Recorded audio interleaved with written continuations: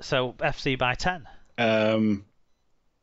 Yeah, I think generally you're a fool to tip Lee, which means I'll tip him now. What FC should win this one quite comfortably. They're by far the better team. Hull by 14. Yeah, I mean, Lee should win one game at some point, but I don't know that they will.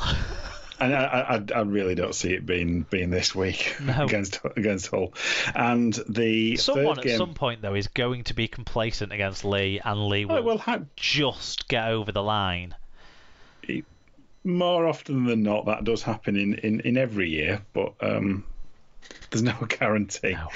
Last game of the weekend and the last one, the third game on Sky, it's Saturday at 5. It's Catalan against Leeds. This is the most in doubt fixture, I think, from a COVID point of view. This game appears cursed from a COVID point of view. Yeah. It has been for 2 years now. But let's assume it goes ahead. I can't really see beyond Catalan the way they're playing. Top of the league. At home. Should win this game, I would say, quite comfortably against an average Leeds side. Catalan by 10. Yeah, I rarely say this, but I would really like Leeds to win this game. But COVID affected and not as good as Catalans, they're not going to win. I've got Catalans by 14 because they seem to have lulls in games where they concede points, Catalans, at the moment, but against weaker sides. But they're going to be good enough to beat Leeds if the game goes ahead. Yeah, you think so. So it's the game of the week in the Women's Super League is Wigan against Castleford. That's due to take place at Sunday at 12, as long as they can get everything, all their ducks in a row. Someone's losing their 100% record this week. Yeah. In that game, so that's it's a clear front runner for game of the week in that competition.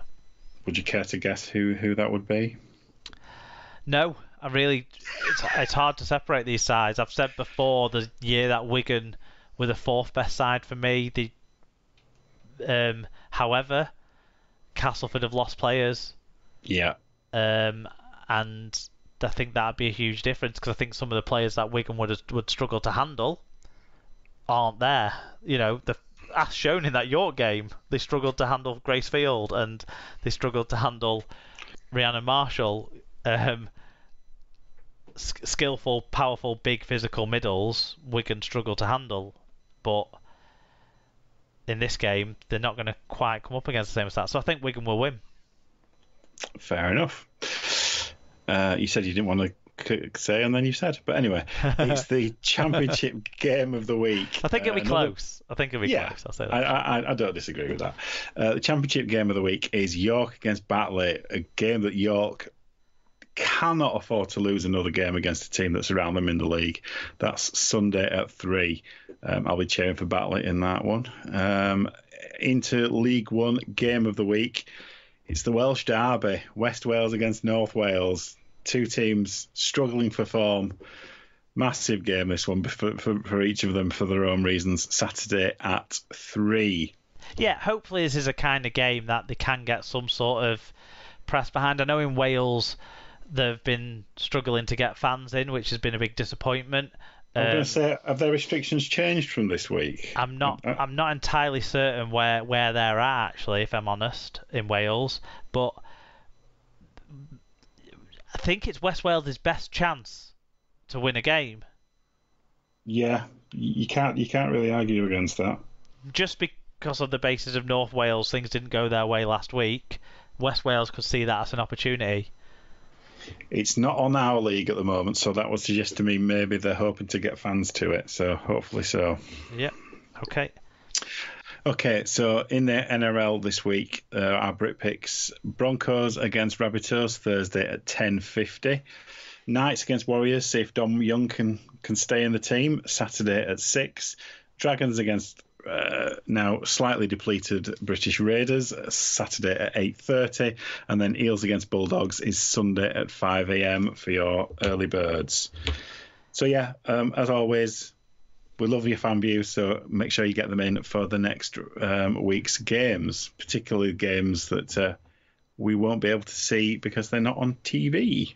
Yeah, I'll I'll make sure I set up the schedule posts. I've not got as long this week, have I? And if games do get changed at the last minute, please bear with us. Especially during the weekend. So especially if we're camping in the lakes. Yeah. So. Okay, let's move into the wrap up anyway, and let's get out of here for another week of SLP in.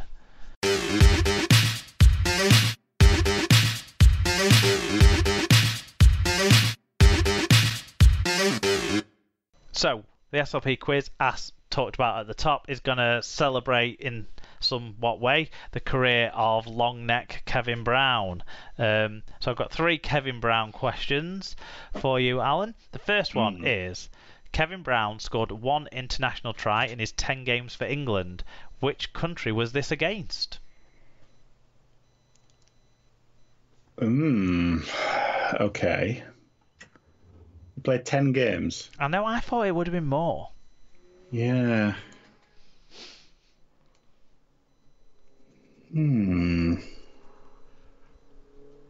Total shot in the dark. I'm going to go New Zealand.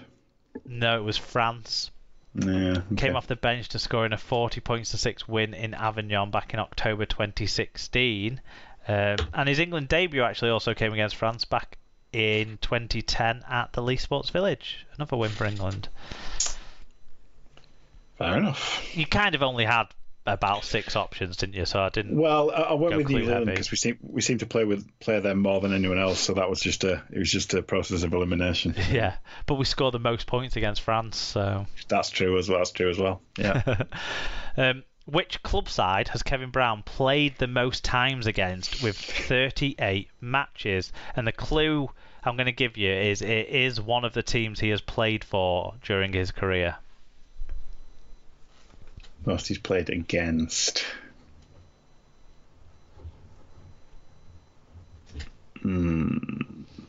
So you're thinking somebody who's been in the top division for the entire time. So I would discount Huddersfield on that basis. Huddersfield have been in the top division for the entire time of his career. Oh, they have actually. But okay, anyway. I'm going to say, again, stab in the dark, not a clue, Warrington. It is Warrington. Yeah. Oh, there you go. Winning 16 and losing 22 of his games against them, scoring 11 tries. I think Huddersfield were ruled out because he played his most games for Huddersfield, so you have to sort of assume. And then work around Huddersfield and Warrington were probably in the same sort of playoff positions, and they had a few cup games against each other as well, didn't they? And also, you might get a lot of kind of magic games against Widnes against Wire type matches. Yeah, fair enough. And finally, which Super League side has Kevin Brown scored the most tries against? And the clue here is it isn't one of the sides he's played for.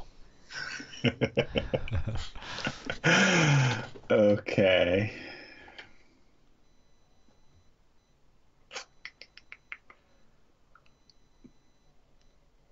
I'm going to say Hull KR. It's Wakefield.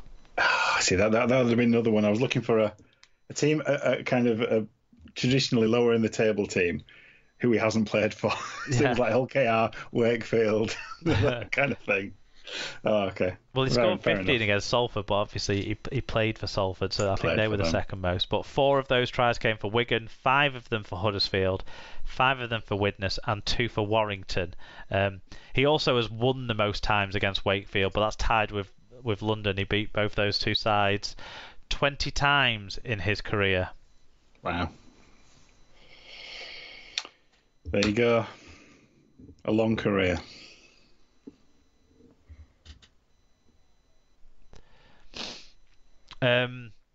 Yeah, exactly. And some, positive memories in that for Kevin Brown. What recommendations do you have for us, Alan? Have you been busy since you were last on? Not with anything exciting. I was really struggling this week, I have to say. It feels like everything that I've done in the last 4 weeks, the things that I've already recommended in some form or another. whether that be where I go on holiday or whatever. So I'm scraping the bottom of the barrel here. So I freely admit that. It's something I had for my tea tonight, and I really liked it. So it was from the Wicked Kitchen range at Tesco, which is, for those uninitiated, that's their in-house vegan range, and it was some katsu flavored Kiev style things, which were quite nice. I enjoyed them.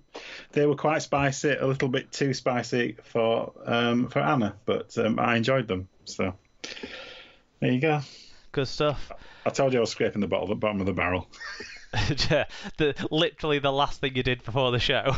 Literally the last thing I did. But other than that, it would be like getting the bus to work, and what more do you want to know? You know what I mean? Yeah. Well, I had a week off work last week and did a few extra things to what we've done in the last year or so. So I went camping in the lakes. I stayed at Rydal Hall campsite. I wouldn't say don't stay there, but it wasn't bad. Nice views, nice grounds, and all that sort of stuff. It is I think a Christian retreat, as well as letting, atheists like me pay them money to stay there. So there was a bit of a strange vibe as well. But yeah, it was fine. But my recommendations to the campfire to sing Kumbaya or anything, were you? Or?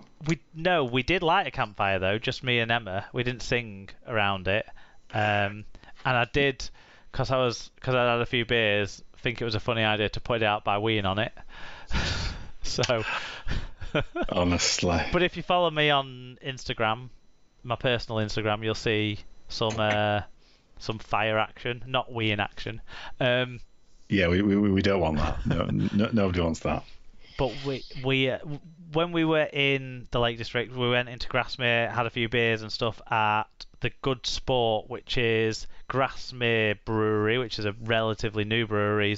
It's their kind of tap house, as it were. Sort of pretty much the first pub as you get into Grasmere. So that was all good, but the best thing about it was one of the food options they had was these lamb meatballs that were really nice. Really nice. So if you are in that area of the Lake District and eat meat, then check out the lamb meatballs at the Good Sport and have a pint of IPA to go alongside it. Then on our way back home, as we were sort of heading out of the lakes towards coming home, we stopped off at the Hawkshead Brewery, which isn't in Hawkshead, it's in Staveley, because I think they outgrew their original base in Hawkshead a few years ago now, and but yeah, that was really good. We really liked it in there. They don't do their own food, but you can get food brought in from the bakery that's next door.